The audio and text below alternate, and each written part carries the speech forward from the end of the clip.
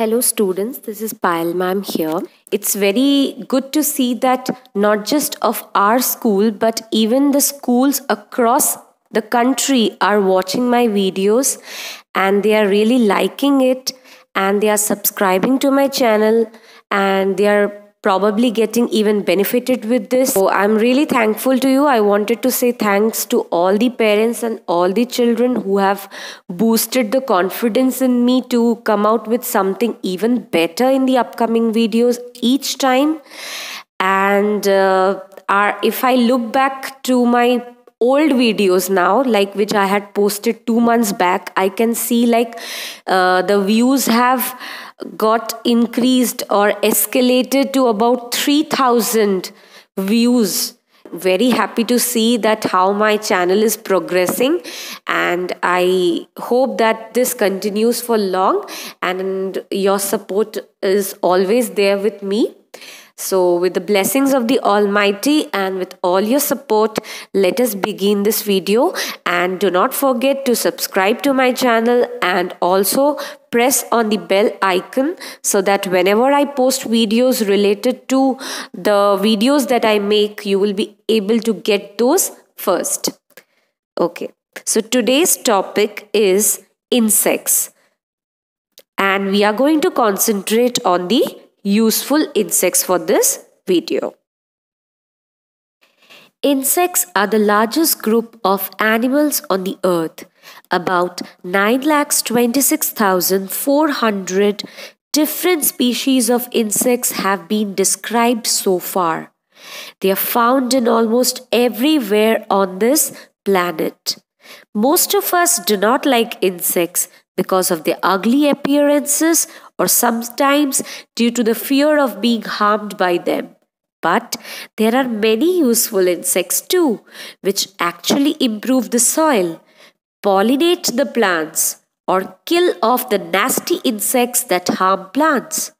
So today we are going to concentrate on the useful insects only in this video, because good things should come first, right? Insects do not have bones. All insects have 3 pairs of legs, that is 6 legs. Many of them have 2 pairs of membranous wings that help them to fly. But these are not like the usual wings that you see in the birds. So here is an example or a picture of a wing of an insect given. So you can see how thin they are, unlike the wings of the birds. So wings of birds have got feathers in them, which makes them light and easy to fly. But the wings of the insects they are very thin and they are membranous. Now moving on with the pollination. When insects sit on flowers, pollen grains stick to their legs or wings and get transferred to another place. This process of shifting of pollen grains from one place to another is called pollination. So we have already studied about pollination in the video where we have discussed about the flowers and fruits. If you haven't watched that video, then please go to my channel, click on the video section, and you will find that in my previous video.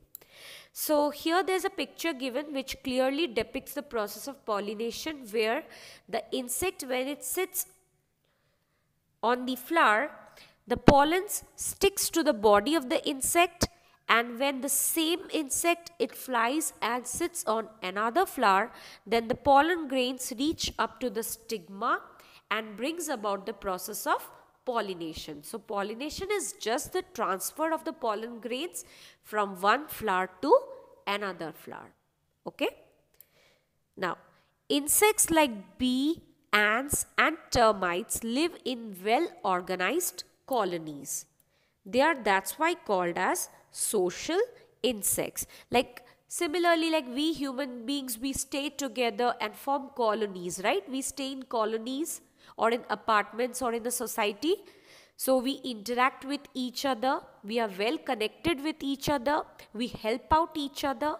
That's why we are social animals. So same way these bees are also very social, they are helpful towards each other. That's why they are called social animals. Now let us move on to some of the useful insects around us. Okay, there are plenty of insects which are not easy to cover up under a single chapter. So we are just going to discuss a few over here. So the first is the honeybee. They build their hives on trees and roofs of old buildings. So even in your school you must have seen the beehives hanging, and it really creates a mess. You cannot open the windows with the fear that they might sting you or they might bite you. So honeybees are usually attracted to sweet smelling flowers. Now since they are associated with honey making, so they are associated with collecting nectar. So they get easily attracted to the sweet smelling flowers. Such flowers produce a sweet liquid which is called as nectar. Honeybees suck nectar from flowers and carry it to the hive where they live. Now a beehive consists of many six-sided chambers called combs. Honeybees store the nectar in these combs and the nectar changes into honey. If you are asked to draw a honeycomb, okay, then you are going to draw this hexagonal structure. Hexagonal means it's a six-sided structure as you can see in the picture. So if it is asked in the exam, then you will draw this six-sided figure. Now the honey is collected from a beehive by lighting a fire under it. The heat and smoke drives the bees out of the hive. The honey collectors then remove the hive and collect the honey stored in it. Now let us watch a small video to understand several interesting facts about the bees. The social bees are bumblebees, honeybees, and the Africanized honeybees, the most commonly used species to produce honey for human consumption. The solitary bees are carpenter bees, ground bees, digger bees, mining bees, leaf cutting and mason bees, sweat bees, plasterer bees, yellow-faced bees.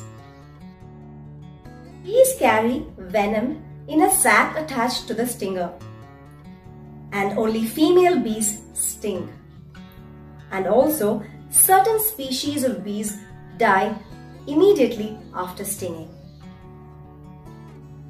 Killer bees have been known to chase people for over a quarter mile once they get excited and aggressive. Bees also see colors, except the color red. But it is their sense of smell which guides them to find food, which is nectar and pollen.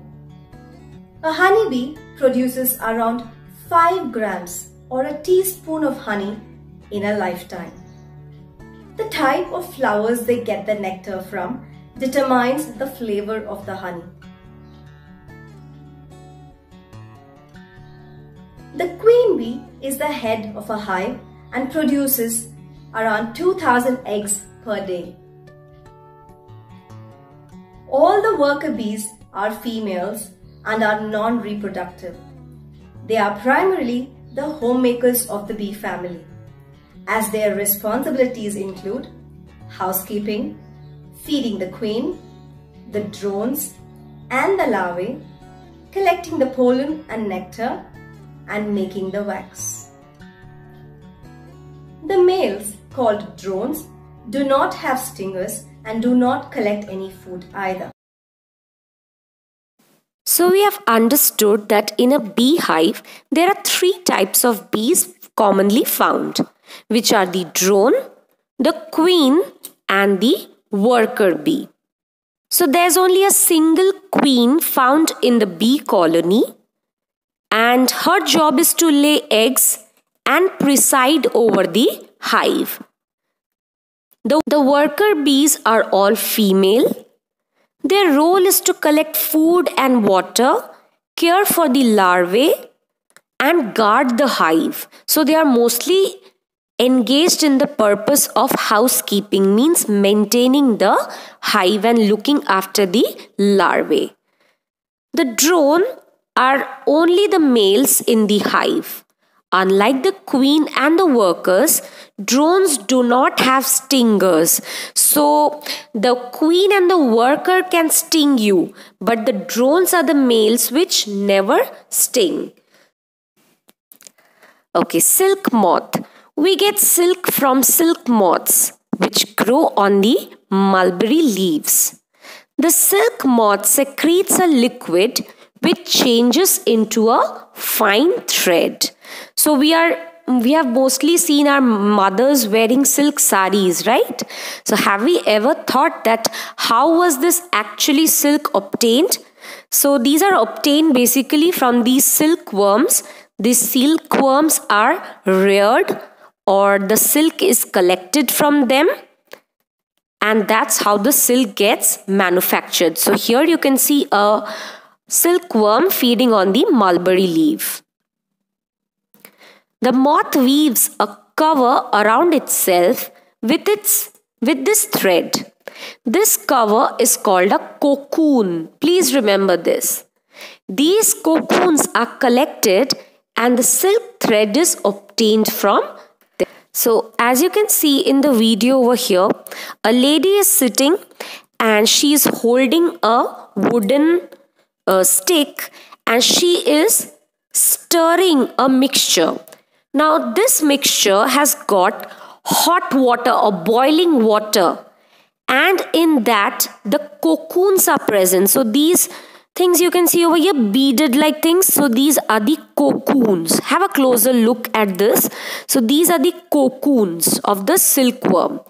And when they are stirred in the boiling water, the gum which is making these threads to stick, they get separated. And then this lady, as you can see, she is spinning the yarn over here. Okay, means the thread is coming out. She's extracting the thread from the cocoon and then she is spinning a yarn with that. Okay, so this is how the silk thread is being extracted from the cocoon of the silkworm. Moving on with the next insect, which is the lac insect.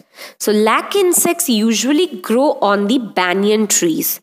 They secrete a semi-solid substance called lac. That's why they are called as lac insect, because they secrete this lac. So this is how the lac insect makes lac. Okay, and it is found usually on the branches of this tree. So you can see here there's the lac insect and it has produced the lac. So very important over here, the uses of lac. This is mostly asked in the exams. So please learn this, memorize these uses. Okay, so lac is used in making paints, varnishes, printing ink, and it is also used for making bangles. So this can be asked in the form of an answer or it can be asked in the form of a web chart. Okay, so web chart I'm going to discuss when I give the question and answer. Moving on with the next insect, which is the ladybird beetle. So ladybird beetle, you would have seen it. It's very colorful, tiny, and it eats a large number of pests that are harmful for plants. Now pests are what? They are the harmful creatures. Okay, they harm the plant some way or the other. So what this ladybird beetle does is it kills the pests which are harmful for the plants. Now there may be some worms, like if you often find your mother cutting the vegetables, you would see that small worms are crawling. Okay, so what these worms do, they eat up the leaves, they damage the plants. So these ladybird beetle, they destroy these pests, or they're useful for the farmers because they prevent the pest from harming the leaves or the plants. Okay, now there are very important two definitions or two terms given over here, which is apiculture and sericulture. So please remember this, because this might be asked in the one word question, in the short question, fill in the blanks, match the following. So it's very important. So remember this, okay? So rearing or breeding of honeybees for collection of honey is called apiculture. So collection of honey from honeybees is called as apiculture. And rearing of silkworms to get silk is called as sericulture. So remember these two terms, they are very important.